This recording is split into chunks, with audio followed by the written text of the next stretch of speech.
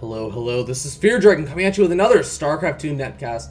Today we have a Protoss versus Protoss between Grubby and Stardust. This is game number 4. If you haven't seen game number 1, game number 2, or game number 3, please go ahead and click on the annotation below. And it'll take you to those videos. But if you're still around, I'm going to assume you have. We're going to go ahead and jump in and introduce these players from IEM Singapore, round of 16. Spawn down here in the bottom left-hand corner of Entombed Valley, we have the red Protoss player representing Team Light Esports. It is going to be Light Esports' Stardust, and he is currently down one game in this best of 5 series. He's currently down 1-2, so he has to win 2 games in a row if he wants any chance of being able to come back against his opponent. Spawning up here in the top right-hand corner of Entombed Valley is the blue Protoss player representing no team other than his own.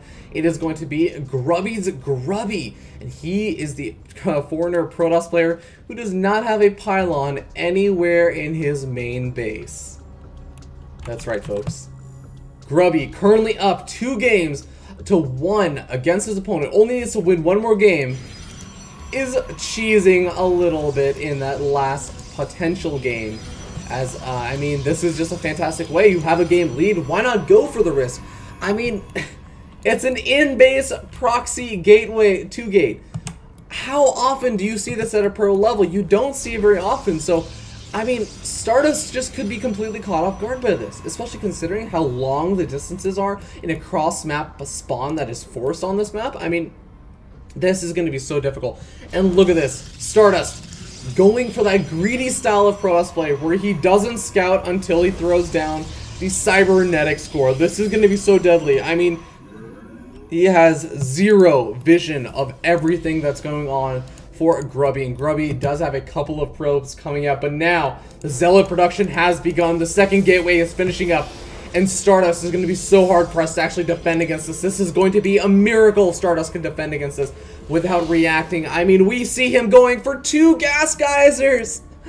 Oh, he went for the second gas geyser early on. That's going to be another 75 minerals, delaying anything else. That's going to delay his potential to get up a second gateway. He's going for the cybernetic score, and even still, he does not know what the heck is going on. His probe is going to be able to come in, but look at this. It's already been revealed. The 2 zealots are out. They're working on Stardust's mineral line, and of course, this probe from Stardust is going to make his way into the main base and be like, oh yeah, I see it now. Thanks, probe. You've done a great job scouting there, probe. But in the meanwhile, we see that Grubby is focusing down that pylon. Stardust has to get up another pylon. He needs to be able to keep that gateway powered, as he's just going to instantly lose this game. Now we end up seeing another zealot popping out for Stardust. The probe's trying to work its way on that zealot. Do manage to bring it down to the orange health, but he's losing quite a few of those probes now. A Stalker gets out for Stardust, and that could actually be his big saving grace right now. We do end up seeing that probe actually going ahead and retreating from Stardust, gonna just try and get as much firepower as he can, and now we end up seeing Stardust just retreating with all of his probes. He's gonna try and micro his little heart out with that Stalker, but if he can manage to get out this Stalker over here, he might actually be able to be in a decent position. He might be able to take out all of these zealots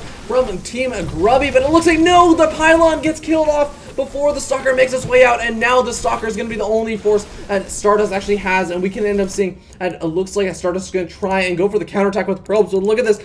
Oh my god, Grubby, you were so smart. Going for the forge, a pylon wall off. There is going to be no chance of those probes actually making it in there in any reasonable amount of time.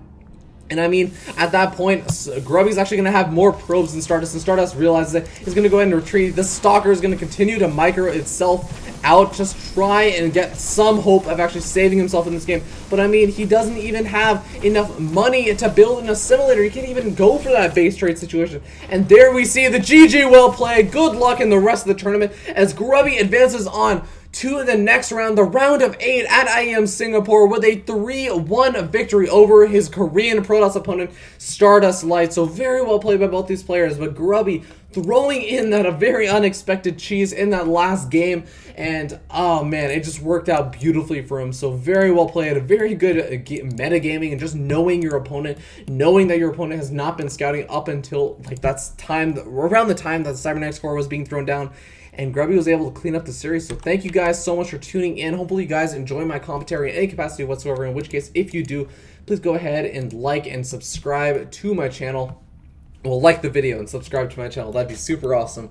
If you can find a way to like my channel, I mean, I'd totally endorse that as well. But with that being said, you can please also follow me on twitch.tv/FearDragon64, twitter.com/FearDragon64, and send any replays you want casted, either your own or just pro level games that you thought were really cool, over to feardragon64@gmail.com. With that being said, guys, I don't want to keep you here too long, so thank you again for tuning in, and I will see you guys next time.